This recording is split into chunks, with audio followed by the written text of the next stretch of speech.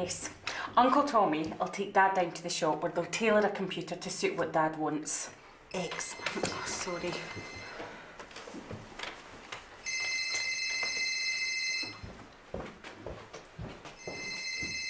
Hello? Hello?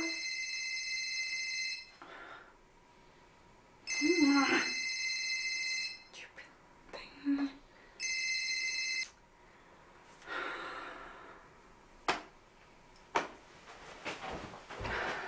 Gone. I better go. I just can't get used to this phone. Well, it looks very fancy. What does it do? Everything apart from taking calls. You can't use it. But you're working with computers and things every day. You even set up your dad's satellite navigator. I know, but it's just a new way of working. I'm just not there yet. No matter how much you use this stuff, there's always something new. It's always hard to cope with a different way of doing things. Yes, must have been a big change for you when they stopped the man with the red flag walking in front of the car. For goodness sake, my bank's been bought over. I have to use the internet-only bank now. Well, what am I going to do? I've got to go into the bank to get money out. Well, surely you can still use an autobank, though. I have to go into the bank to transfer money. I've got my main account. That gets my pension paid into it and it pays my gas bill, my council tax, etc. Then I've got my savings account and my spending account. I do my banking online. Oh, that's far too complicated. It is not. Sign in a few mouse clicks and you're away. Well, I did have a look at it, but first there's remembering the name and the password. I thought that would be the same as the PIN, but it's nothing like it. I wrote mine in a sticky note and stuck it in the screen. Oh, very good, Tommy. And you leave out sandwiches and lemonade for the burglars as well? Well, that's another thing, security. I mean, what happens with that wee padlock thing? Your computer's got a padlock? Yes. Oh, not the computer, the banking screen. What about it? Well, how do you open it? You don't. Well, I don't. You're not meant to. Well, supposing somebody else opens it. I don't think anybody opened it. It's just there to show a padlock.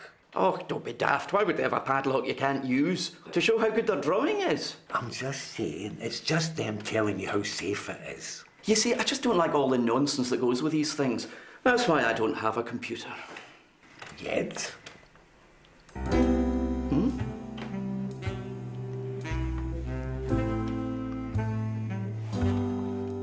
Seem to want to load you up with a whole load of nonsense that you could well do without. And I just don't see why I need a computer. But Dad, a computer will make all sorts of things that much easier. I don't need things easier when they're not difficult in the first place. But Jack, that's the way everything's going now.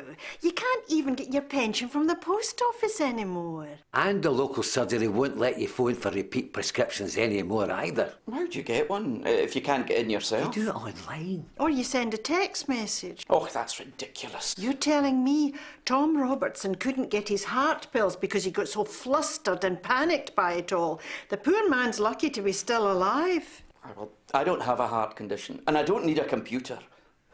What if I got one and I don't know, I lost my handwriting. You lost your handwriting? Oh, you know what I mean. Look at Bill Carrick. Broke his leg. By the time it was better... He lost his handwriting. He couldn't drive. What are you two on about? Could he drive before he broke his leg? Well, he couldn't drive with a broken leg. And I don't suppose he could take the car and leave his leg at home. So he got his son to drive him about, or he took taxis. 6 months he was out of the driving seat. By the time he got back in it, well, he'd lost his confidence. He couldn't drive. Scared of not being able to write?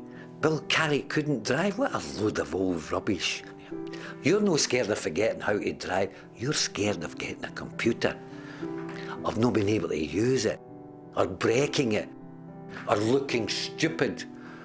Give it to him, Laura.